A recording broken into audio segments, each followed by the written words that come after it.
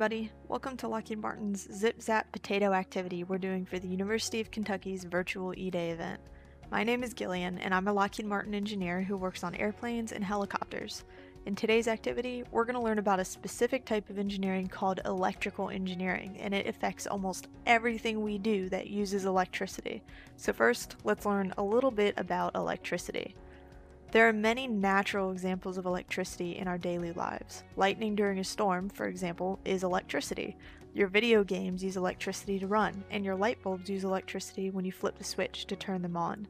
If you've ever touched a doorknob and felt a small zapping sensation, what you're actually feeling is a small electrical shock.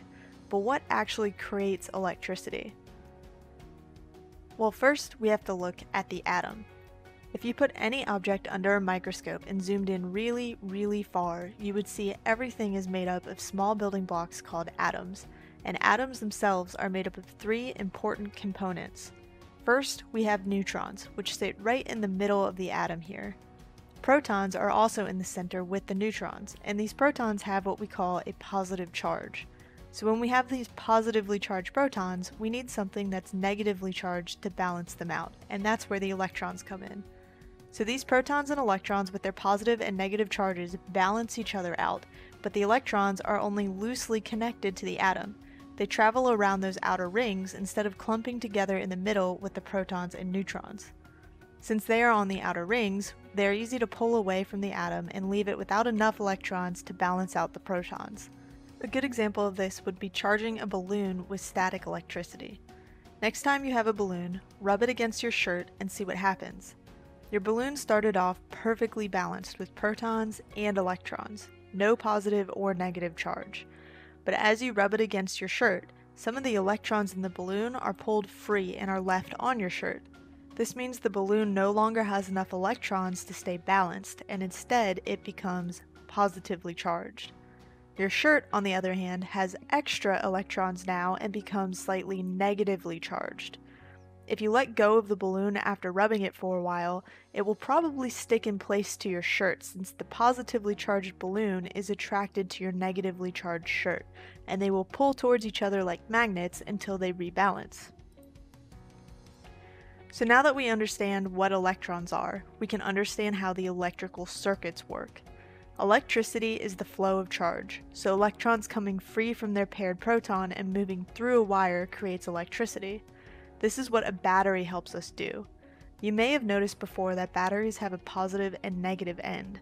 Within these batteries, there are chemical reactions going on that split the electrons away from the protons and start to send them out of the battery and along the wires connecting one end of the battery to the other. This electron flowing through the circuit via the wires is what we know as electricity, and as the electrons continue to flow through the wires, the light bulb will light up using the charge from those electrons. If we were to break this circuit, however, let's say we cut out some of the wire over on the right, now if our electrons tried to move through the system, they would get stuck. There's no connecting path for them to use. So in this case, there is no electron flow and thus no electricity, so our light bulb would turn off. And this simple circuit is what we're going to be using today, except we're going to use a potato instead of a traditional battery. So how exactly can we get a potato to act like a battery we would see in our phones or in a remote? Well, first we need to create a positive and negative end of this potato, just like a battery has. To do that, we're going to use zinc and copper connectors, like the zinc and copper nails in this picture, and connect them with a copper wire to form a complete circuit. The copper and zinc will react with one another, and the zinc nail will try to steal electrons from the copper nail, pulling them through the acid in the potato so that the zinc end of the potato becomes negatively charged and the copper end of the potato becomes positively charged. Now you heard me mention the electrons are flowing through the acid in the potato. You can actually use any acidic fruit or liquid as a battery for this experiment. Oranges, apples, pineapples, even soda will all work as batteries.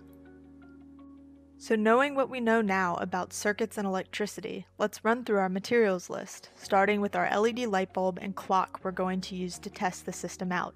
You can use either one of these, and I'll be using both in the experiment to show you how to set them both up. Then we have our connectors. Remember, we need a zinc connector and a copper connector for each battery. You can use nails or you can use tabs, which are what I'll be using in the experiment. You could even use a very clean penny as your copper connector if you wanted to test that out.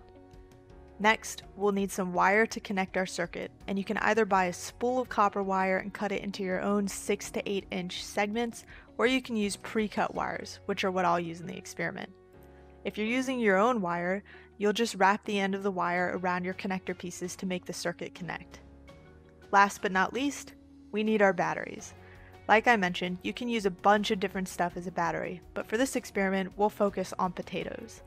I'll also use one orange in my experiment just to show you it works. One last thing before we start. Don't forget that positive and negative ends are important.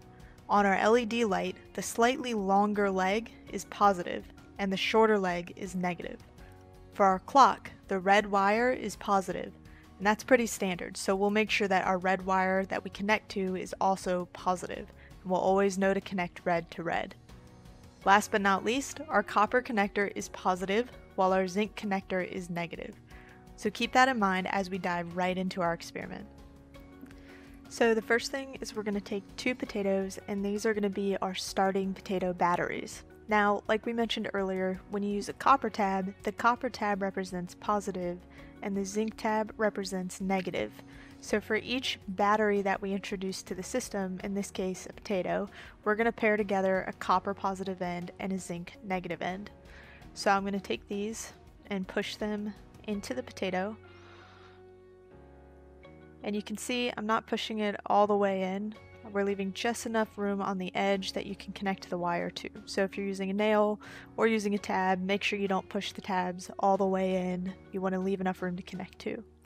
I'm going to do the same exact thing with the positive and negative end to my second potato as well.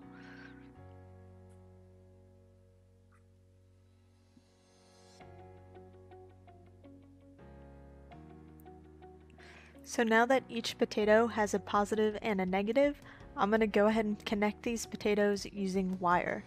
So I'll take one of my little connecting wires here with my tabs, and I'll go ahead and put one tab into the positive end connector. So I'll connect to this copper tab here. And once that's in my copper tab, I already have my positive end of my wire connected, so my other end actually needs to go to the negative. So I'm going to spin this potato around and connect to the negative tab or the zinc tab on my other potato. So now this wire has a positive and a negative end. Now that I've connected those, I can move on to connecting my clip pieces. So I'm going to take my positive clip piece and I'm going to take this end. And remember, we mentioned earlier the copper is positive, so I'm going to take my positive connector piece, which is the red wire, and connect it to a positive end of my potato circuit.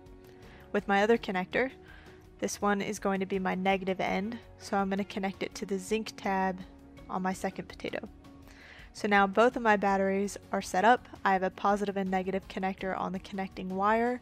This is connecting both of my potatoes together, and then I have my 2 connector pieces, and I'm ready to test out the circuit and see if it's producing enough electricity to, for example, activate a clock.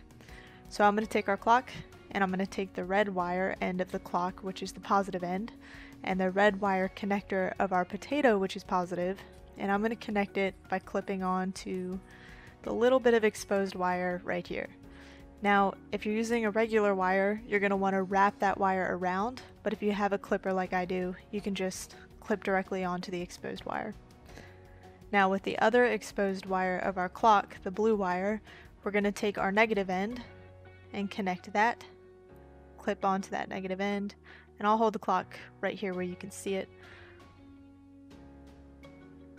And right there, when I clip on, you can see that our clock activates.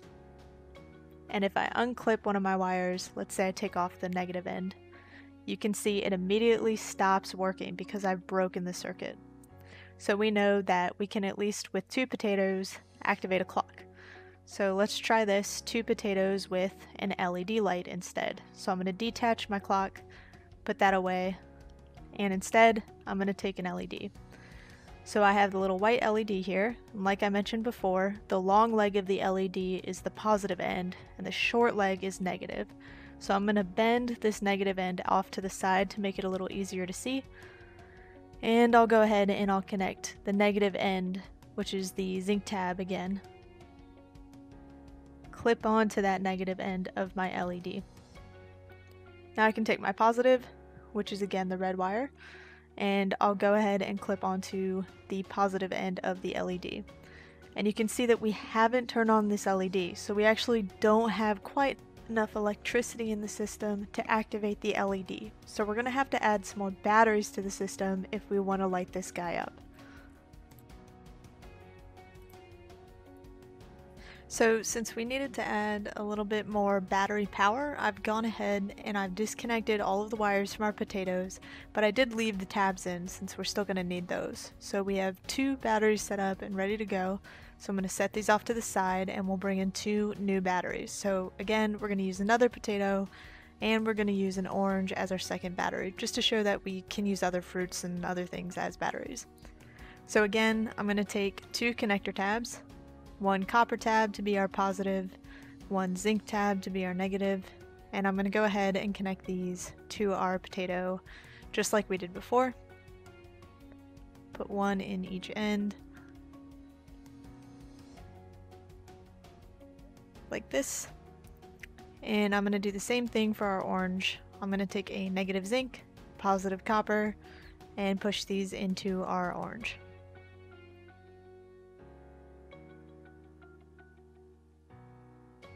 So now we have all of our tabs set up. So if I take all 4 of our batteries, we can go ahead and say, if I'm going to start with the positive end up here and the negative end down here, I want to connect the positive to a negative, so we'll do that first. I'll take a connector wire, put one end of the connecting wire into the positive, so into the copper tab over here, and I'll take the other end of the connecting wire and put that into our negative end on this potato. Now to keep this battery going, we're going to go ahead and connect to the orange. So this is a positive tab here, it's a copper tab that I'm connecting to. And that means I need to connect to the negative zinc tab on the orange.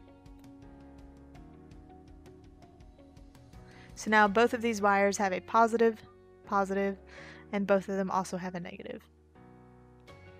So now I'm going to take our next battery. This is a positive tab on the orange, so we'll connect to the negative tab on the potato.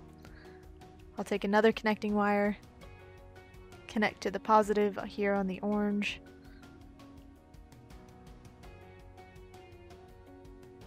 and I'm going to connect to the negative end on the potato. So now we've got all of our batteries set up. They're all connected to one another. All of these wires have a positive and a negative end. So now we can go ahead and connect our connector clips to these last 2 tabs. So starting with the positive copper clip, I'm going to connect my red connecting wire so that we know this end is positive. And I'll connect this to the copper tab. So now I have my positive end ready to go. And I'll take my other connecting wire and I'm going to connect this to the negative end, which is the zinc tab on this potato. So now I have both of my ends ready to go. So we can test this on the clock first, just to make sure our circuit is actually working, since we know that 2 potatoes was enough to power our clock. 4 batteries in total should be plenty. So we'll go ahead and take our positive end, just like we did before. We'll connect that positive end to the positive wire, the red wire of the clock. And then we'll take the negative end and connect that to the negative wire of our clock. And we can see it does turn on. It's ready to go. So we know we're generating enough power to at least power the clock, and our circuit is working. So I'll take the clock off, set it to the side, and I'll bring back the LED. So if you remember, we bent this short leg of the LED. So this is our negative leg, and this is our positive leg of the LED. So I'll go ahead and I'll connect the negative first. So I'll take the zinc tab negative connector and plug that up. And then I'll take the positive connector, which is the red one. Make sure that's in really tight. And I'll connect this to the positive end of our LED. So there we can see the LED is actually lighting up. It's changing colors every now and then. We know this is working, and 4 batteries was enough to power our LED. So that's it for our Zip Zap Potato activity. Hopefully you learned a little bit about electricity and electrical engineering. I hope you guys had a great National Engineers Week and have a great rest of your Engineers Day. At Lockheed Martin, we're on a mission. Your mission. When millions of people are counting on you, you can count on us. To build the impossible, to invent the inconceivable, and solve every problem with speed and reliability. Every mission is an expedition of the greatest importance, both to you and to us.